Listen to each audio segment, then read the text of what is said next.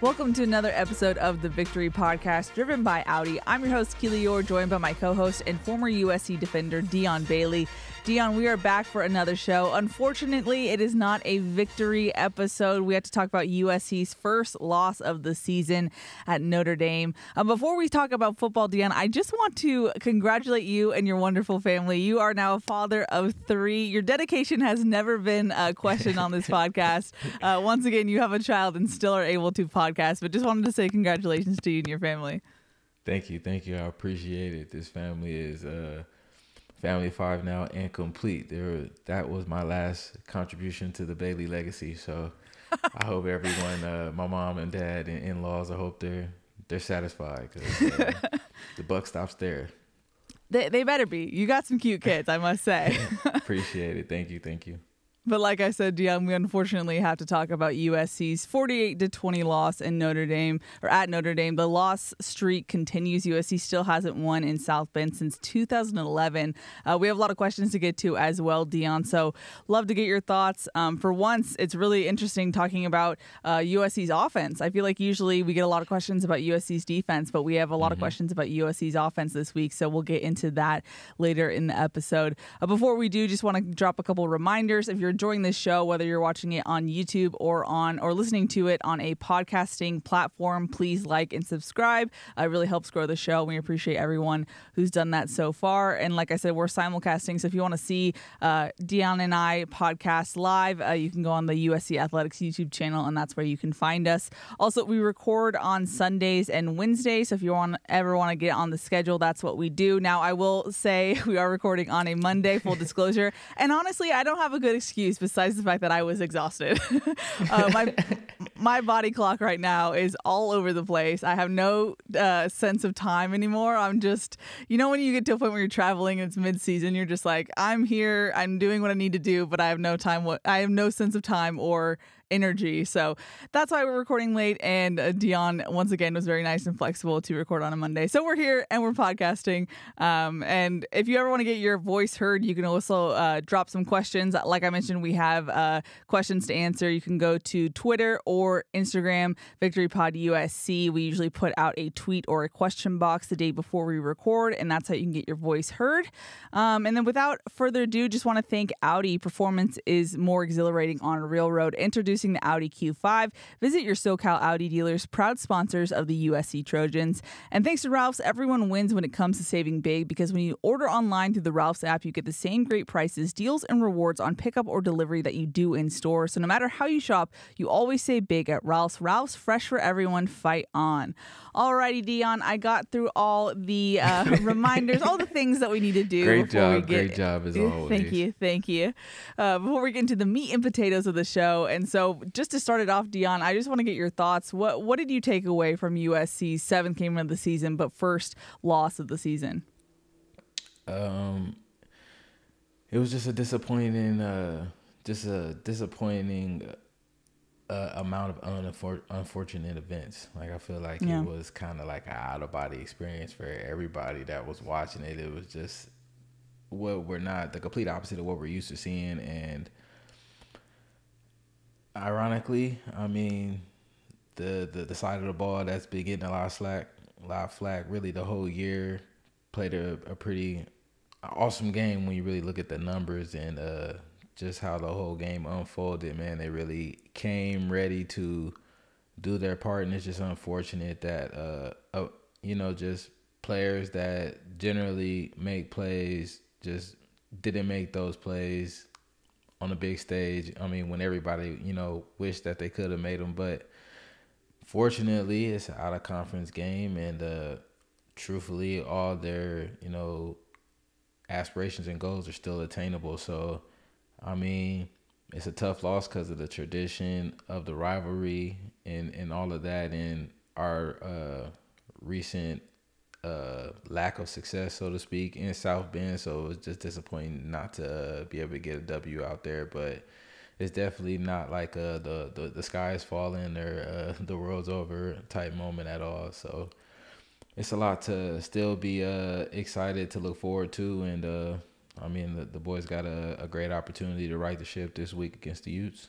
And that's essentially what head coach Lincoln Riley said, Dion. He was talking about how, we put so much stake in this rivalry, rightfully so, as USC fans or Notre Dame fans. But at the end of the day, it's an out-of-conference game. So USC is still undefeated in the Pac-12. And at this point, he made it sound like it's about how they respond. Like, adversity is going to happen, but it's how they respond. As someone who's been in the locker room, Dion, what does that response look like? If you're USC trying to turn the page this week for the youths, what are you doing to prepare and kind of make sure you get those corrections done?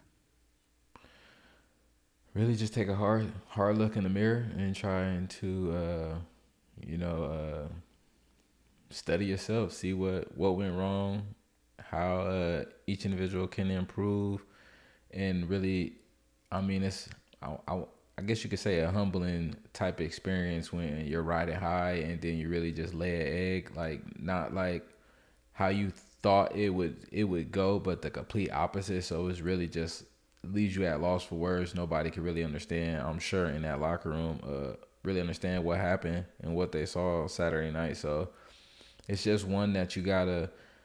I know some guys say like flush the tape and whatnot, especially if it's not something that's going to roll over to the next game. But with that, who the opponent was and what that game means to the university, I really feel like they should, just attack it and really set the standard that what was displayed on Saturday, especially against that particular opponent, is not something that, we want to see happen again. So hopefully they really just buckle down and really get to the nuts and bolts of the tape and really try and fix what went wrong. Really, ironically, on the majority on the offensive side of the ball, which is so weird to say, because I feel like we haven't said that since the Oregon State game. So it's unfortunate that this was this year's Oregon State game and it just happened to be against Notre Dame. So hopefully they could just bond together and move past that and understand that, like I said, I made a tweet about this, that there's no better opponent to come off like a shocking laying of an egg type game like that than an opponent that you lost to 2 times the year before. So it's a great, they're in a great position to really turn the page. Like, we'll really see what type of team we're rooting on this week, because they have a great opportunity still ahead of them, and we'll really see if they really still believe that goal is attainable and are doing the things that are necessary to right the wrongs and get the train back on the right track this week. So that's really, I feel like what the energy will be like in the locker room. I think we have a question that sums it up best, and it comes from Rama. He said, was this game just a one-off where we made too many mistakes to overcome? And so I think that's the feeling from fans. It's like, is this a one-off where, the defensive side, like you mentioned, was able to put it together? Apparently, according to PFF, Pro Football Focus, they only had 2 missed tackles, which was the lowest of any team in Week 7.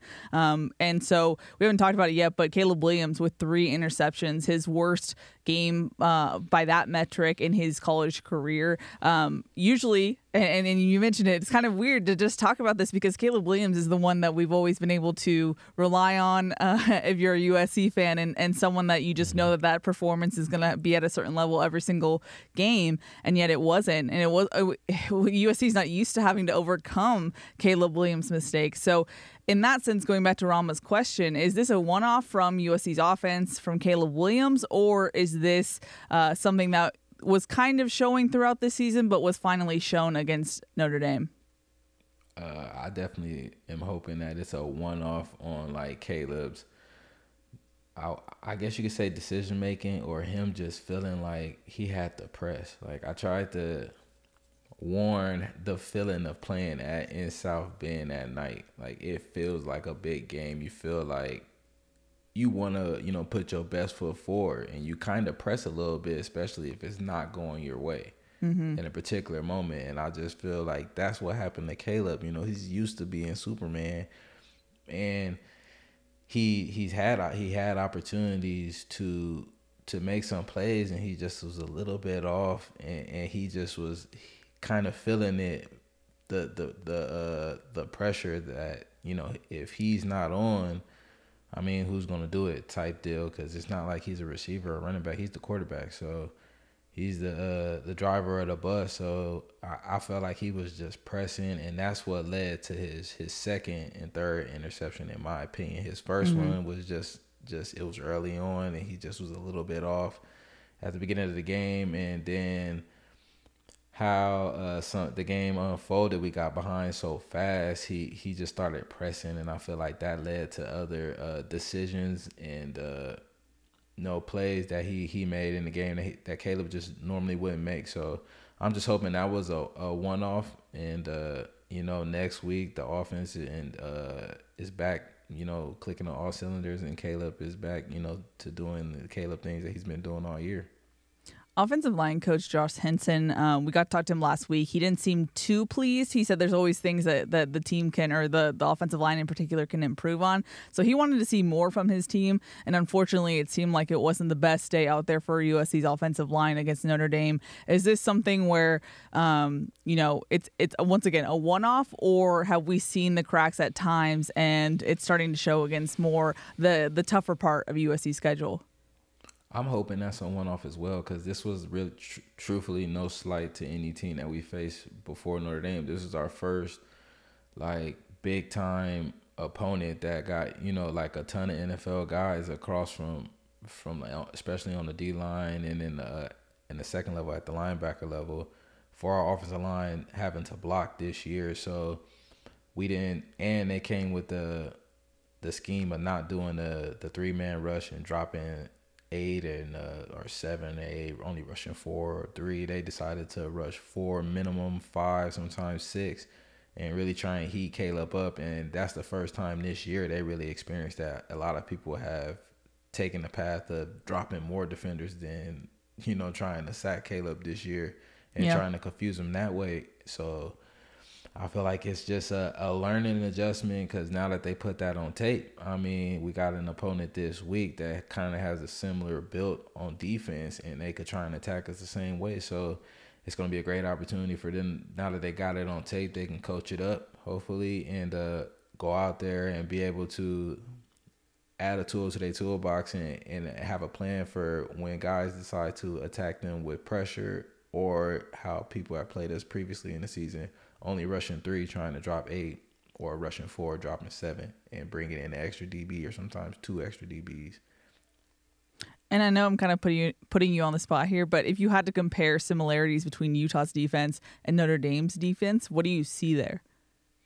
They're very similar, to be honest with you. Utah is built like a Notre Dame. Notre Dame, they don't have, I don't want to say that because it's not they put guys in the NFL and all that, but they don't have elite outside talent. They don't got blazers on the outside. If you see a Oregon or any true high flying offense, they're electric at all the skill positions. They may not be the biggest, but they're super fast, super twitchy.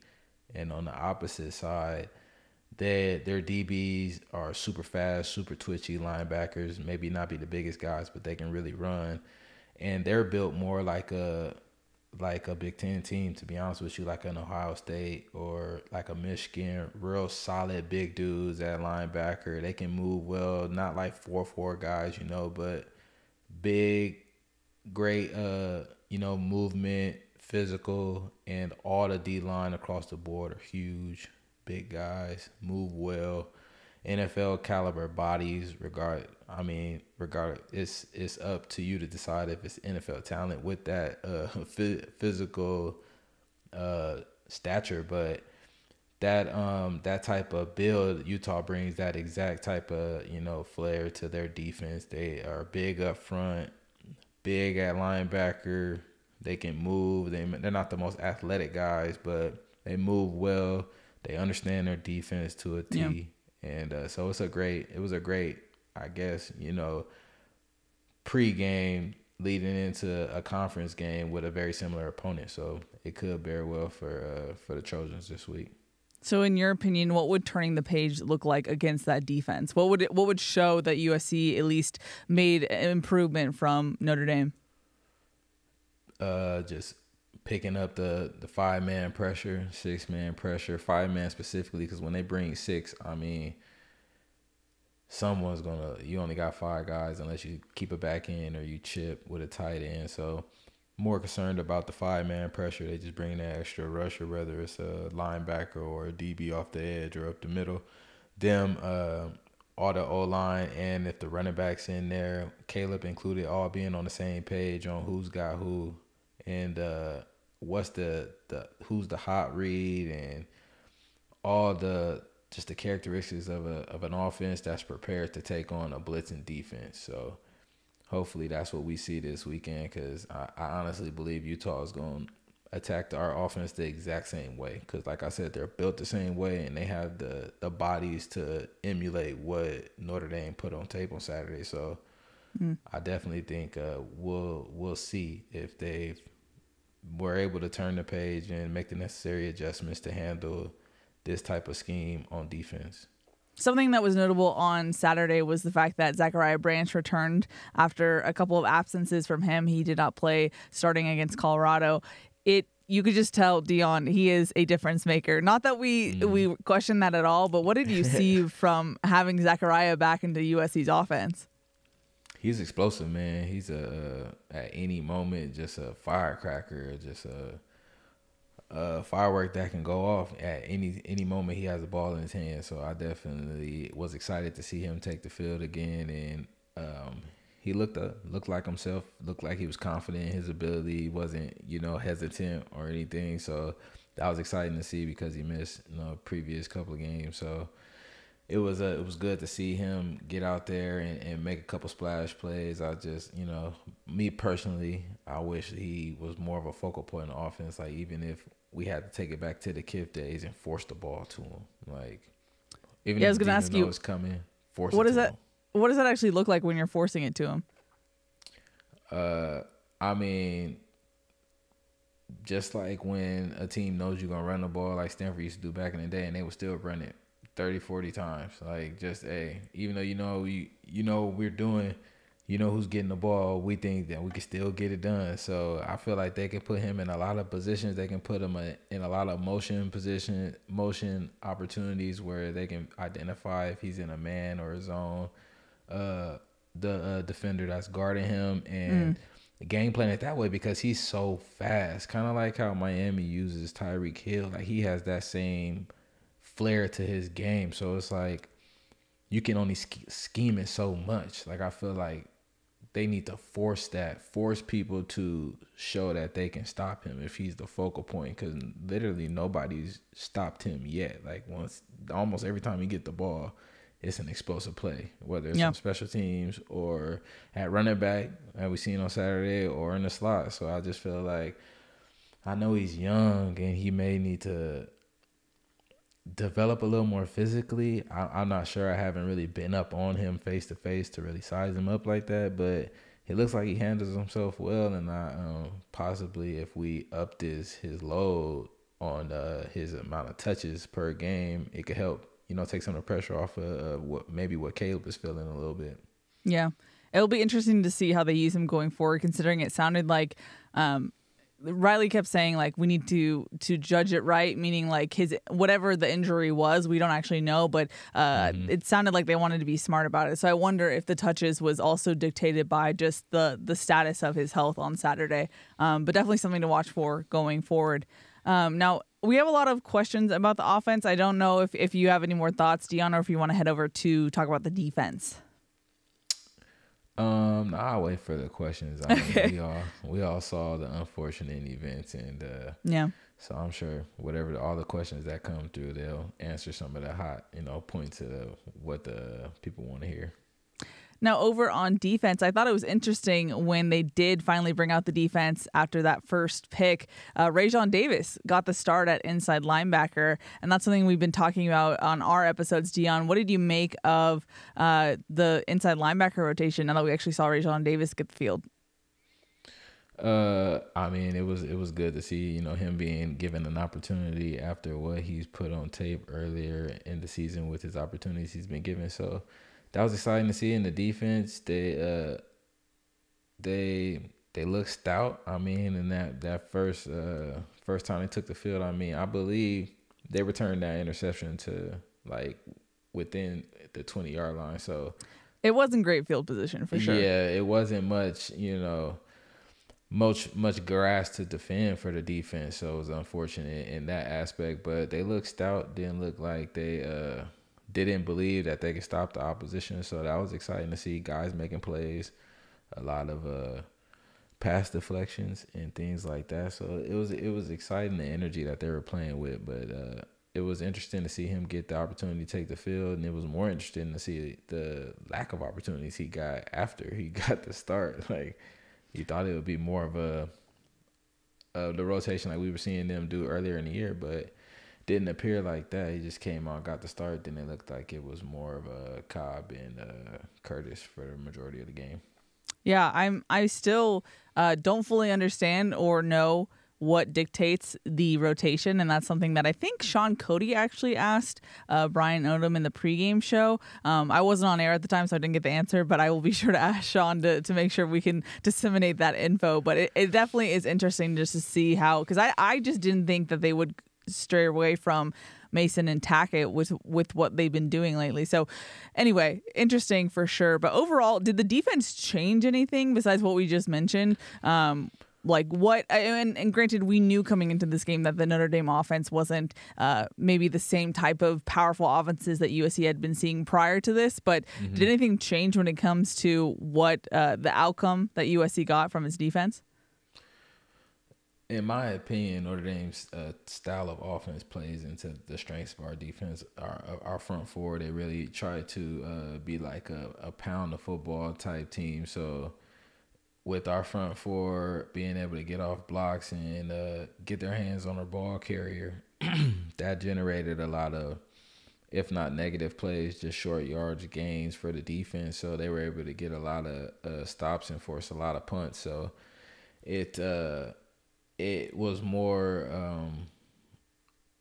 a bigger factor of their success, in my opinion, was the style of offense that they were playing. I feel like they struggle more against like a spread, explosive style offense where it's tackling in space. They're going high tempo, got a defense, on the move a lot, and you got to make a lot of adjustments and things like that. I feel like that type of offense is where they would struggle more against, whereas Notre Dame style offense, slower pace, trying to smash mouth, run it downhill at that, not like an off tackle type team either. They're going, running behind the guards for the most part. So it with us having a guy like Bear up the middle, it played into really the strengths of what I think our defense is. So I'm not surprised that they had a lot of success versus Notre Dame's offense specifically. Is that going to be a one-off this season, just looking at the rest of the regular season, the type of offense that USC defense will face?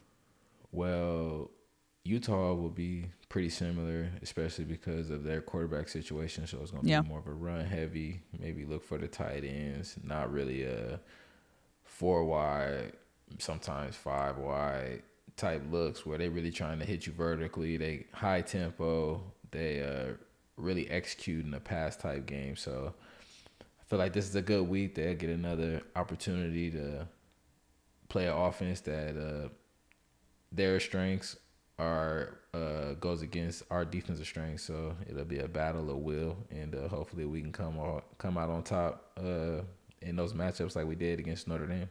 We got a question from Sam who said, Dion, what happened on the long Tyree touchdown? It looked like cover zero with everyone in man except for Christian Roland Wallace, who just sits in a zone outside of the slot position. Was that the design? Was he supposed to be blitzing, or was he meant to be in man on the slot wide receiver and Kalen playing deep in the middle? I believe that was Jalen Smith in the slot, covering the slot there. And I think it was just a misunderstanding of what leverage he should have had on the guy. According to if he had any help at all. He was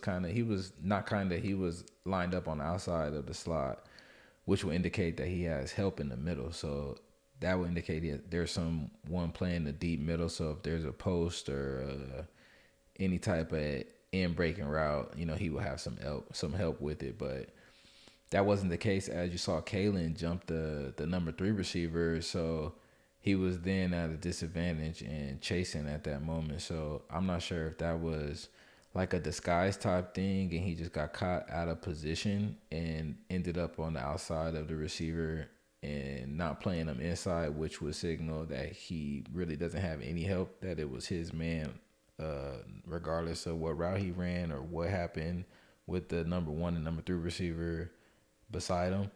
So I think that was the issue, and the result of it was, them hitting a deep post for the explosive touchdown. Given what you previewed about Utah's offense, would it be fair to say that USC fans should have similar expectations for this defensive performance this upcoming week, given that they were able to, make it happen against Notre Dame?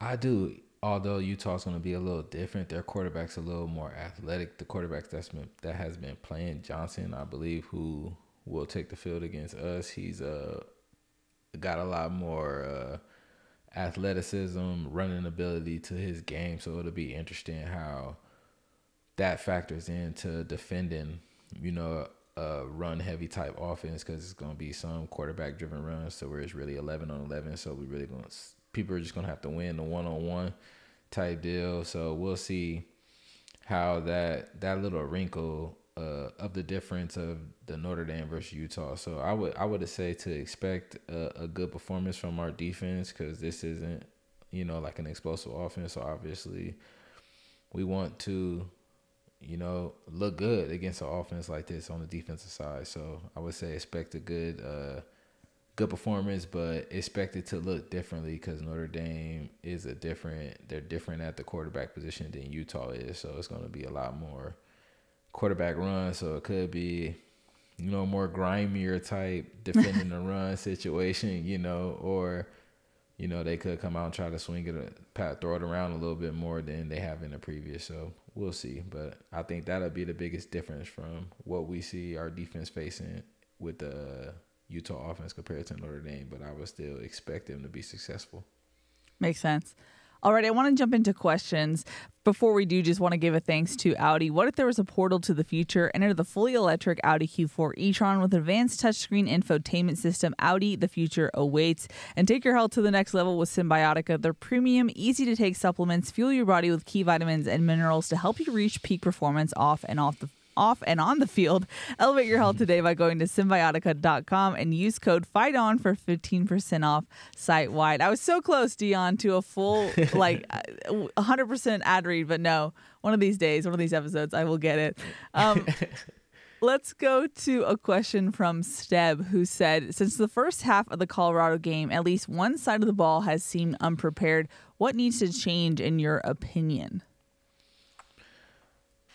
I'm not sure anything needs to change. We just need everything to work out in our favor. Really, I mean, guys, it's not like they've been doing anything different. It just hasn't clicked together. So hopefully, when the lights are brightest and the most is at stake, that everything is clicking on all cylinders at the same time. So I don't think there's anything that needs to be done differently. Guys just got to, look themselves in the mirror and understand it's a 60-minute game. Got to come out swinging and you got to finish swinging. So as long as everybody's taking that type of approach, I feel like we'll come out hot on both ends, both sides of the ball, and hopefully be able to finish strong on both sides of the ball moving forward. Ron said, would you say the silver lining is that the defense is playing good and that they look good the last 3 quarters last week and held Notre Dame to 20 points this week, if you don't count the 1-yard score after a pick, he said? I don't believe in silver linings. I mean, it's all about winning, and I'd rather take, a defense giving up 40 and Caleb putting up 50 if we're able to get the W. So sure. It's great that they were able to, like I said, make an offense that wasn't explosive. I mean, they were only averaging 18, 20 points a game. So I'm glad that is how it really shook out, So they made them, look exactly how they've been looking against all other opponents. So that was good to see. They didn't go off or do nothing crazy against our defense. So it could be a confidence builder or just more reassurance for themselves, seeing positive tape, being successful, winning one-on-one matchups, seeing themselves making tackles. You know, it makes a difference when you see yourself, you know, making progress, doing things that you're working on, doing it better than you were the week previously. So hopefully that's what the defense takes away from their performance, and that confidence, it just bleeds over into the next week, and they're able to bring that same energy to the field, and hopefully, you know, the offense is on their A game as well, and then we can see like what type of complete team we really have. We got a question from Texas to Southern California who said, it looks as if Caleb's game isn't the same as last year. He's more of a pocket passer now, which takes away his dual threat capabilities. Are my observations correct, or am I missing something? And the only thing I'll jump in to add is that Caleb did say that a focus this year has been to rely less on his legs than he did in 2021. But that's my only input. You take it away, Dion. Yeah, no, definitely. You can tell that he's emphasizing more trying to keep his eyes downfield and try to make a play with his arm, you know, trying to prepare himself for the next level where you're not going to be able to just outrun everybody. Like, he doesn't want to still continue, you know, putting himself at risk, truly, is what I think it is. You know, the more he runs, the more hits he takes, because he ran more than he needed to. You know, it wasn't like he's dropping back and it's just the C parts and he refuses to run. You know, it's not that type of deal. It's like really trying to go through his progressions and let the guys win their one-on-ones and get open, rather than, you know, maybe going one read, maybe going to the second one, then putting it on his legs, taking it in his own hands and just taking off. So I think that's what you're seeing, rather than them calling less like quarterback runs and things like that. We never really did that with Caleb. He just took off a lot faster this year,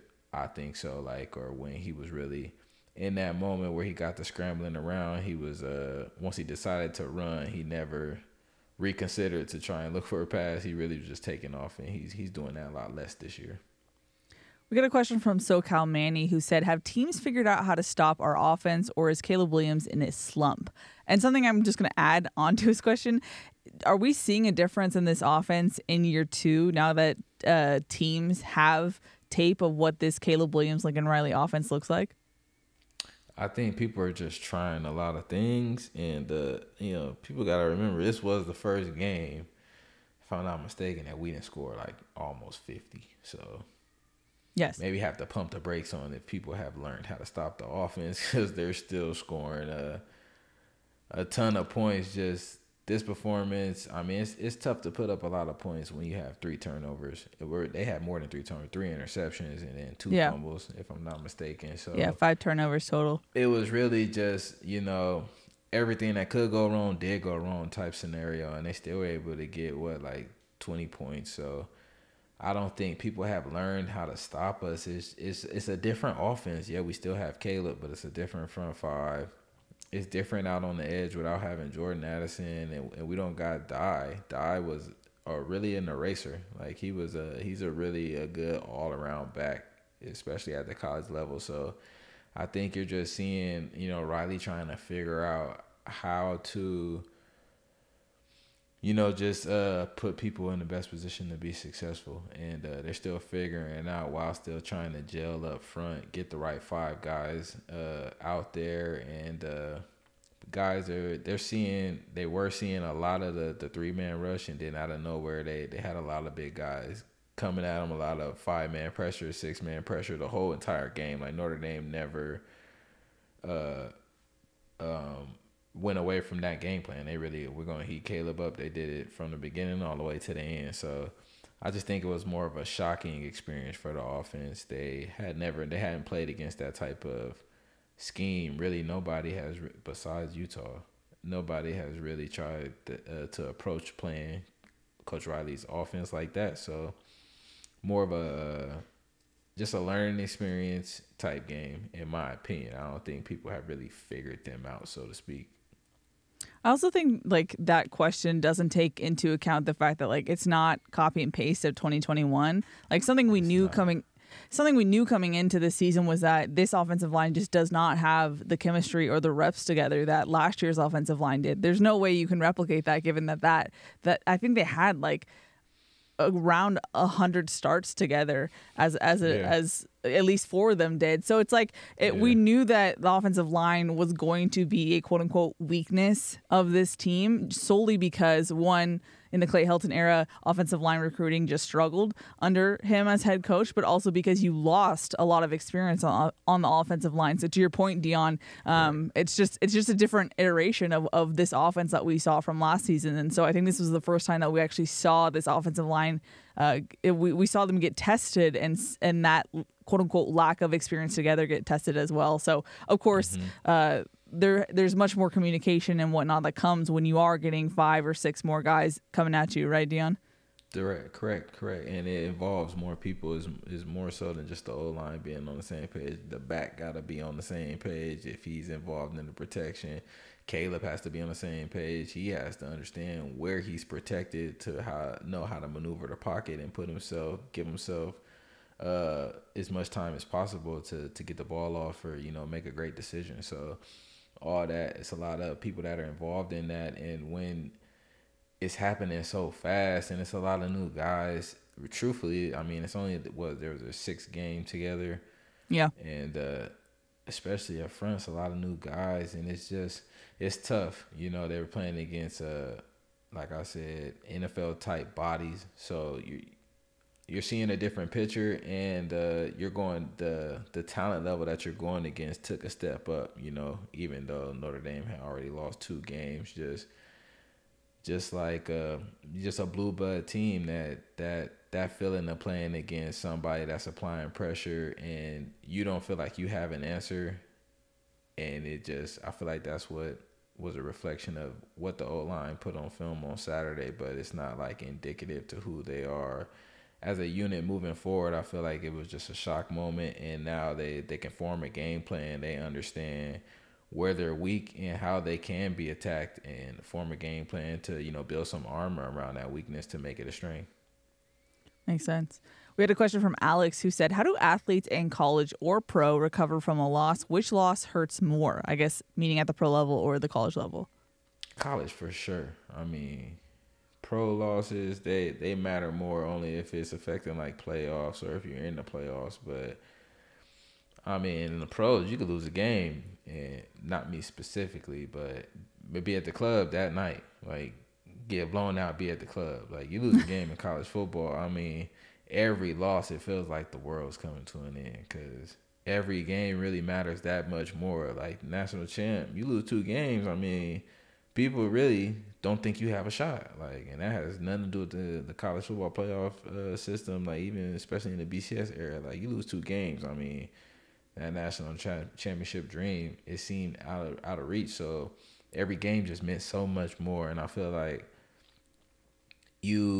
because it's hard to compare because in the NFL it's really year to year. So you don't really know who's going to be in the locker room from one year to the other. Whereas, and college football now is kind of like that with the transfer portal and whatnot. But when I was in school, we knew, I mean, who was going to be in there for the next 3 to 4, maybe 5 years, depending on the guy. So you could really build that bond and create a lot of memories and put that, a lot of work in with your brothers over the years. So like it would make it hurt so much more, like when you knew how hard people were working or who deserved, what, and it doesn't work out for the team or whoever individually, it hurts that much more. I feel like in college, whereas the pros, at the end of the day, still getting paid and, you're living a dream, lose or win. So you're looking at it differently.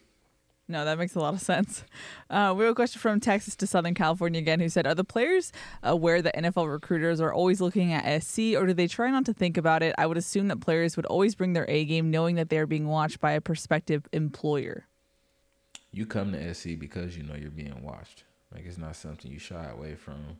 You put on that Cardinal and gold, you know that the NFL is looking at you, coming to practice. They're watching all your games, and so you come to SC, you're definitely expecting to be under the microscope at the next level, and you really should just be relishing at the opportunity to put your talents on display in front of them. So I hope nobody's out there trying not to think about it, like gotta live in a moment and understand the magnitude of it, all your Yeah. opportunities. So I hope everybody, grasp the magnitude of the opportunities they're being given, putting on that Cardinal and gold and taking the field on Saturday. That, you put some good tape out there consistently with those colors on, man, you almost, guaranteed a chance to change your family's life. So I hope they really aren't letting the magnitude of the situation pass them by.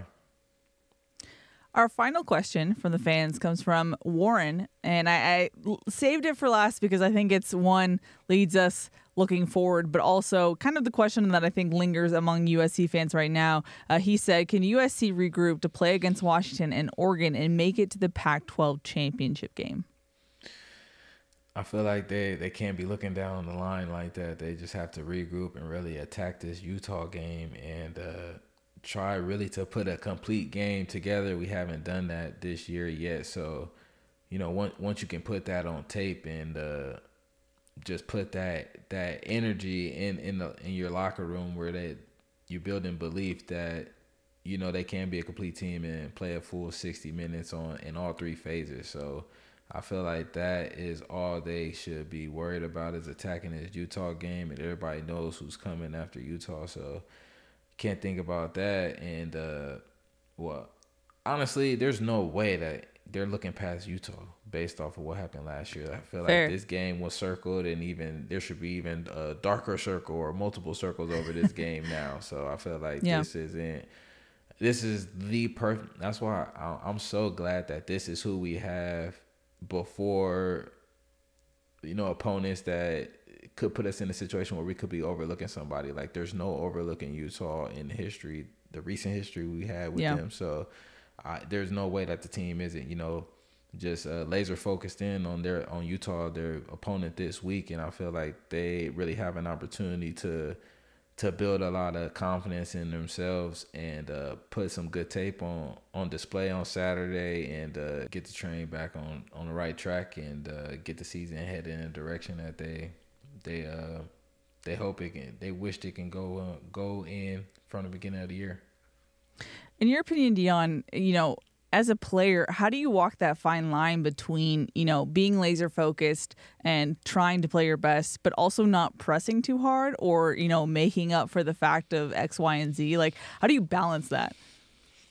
Really, you just gotta, be a believer that those around you are gonna to make that great play as well, to where you don't feel like you gotta make every great play, just the ones that are presented to you to make, So I feel like is especially for someone like Caleb, who really not only has he had to make a lot of great plays for our team, but just his whole life, as far as I know, his football life, he's just been a great player, and he's always made that great play. So like when it's not happening, that's where you could really like press to try and kind of feel like yourself again. Like, you don't feel like yourself because you're not being great, you're so used to being great. So I feel like that's where the line has to teeter. When your game's just off, you really gotta believe that the foundation is there, and you don't have to have an out-of-body experience to get back on track. You don't got to do something crazy or,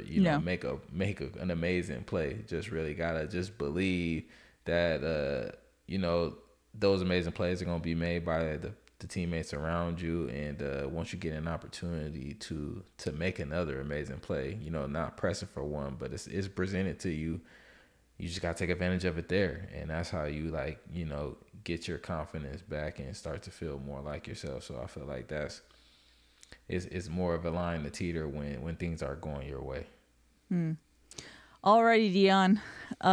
Unfortunate episode that we had to record today. Obviously, you said at the start, the sky is not falling. Any final thoughts about the state of USC football right now? Any thoughts for USC fans who are a little worried after Saturday's performance? It was a disappointing result on Saturday, but I mean, truthfully, the goal is always to win the Pac-12 and then let the chips fall where they may after that. So the main goal is still attainable. So hopefully, just root the boys on. Hopefully they are able to right the ship this week against Utah and give us, a lot to feel better about, especially how this matchup is going for us recently in the past. So I'll say it's an exciting game to be looking forward to after a disappointing result. And hopefully, we'll be able to follow up with you guys on this Sunday with another victory episode, another victory podcast instead of what we're doing this week. So I say positive vibes and everything that you hoping for the season to end up and achieve is still attainable. 100%. Way to wrap it up, Dion. You did my job for me there. Alrighty, that's going to wrap it up. Dion, thank you so much for another episode. Once again, congrats to your family. So excited that you guys are now a family of 3. But that's going to wrap it up. I'll be back with Cody Kessler to preview the Utah matchup that Dion and I have talked about this episode. So stay tuned for that. But that's going to wrap it up. That's Dion. I'm Keely. We'll see y'all next time.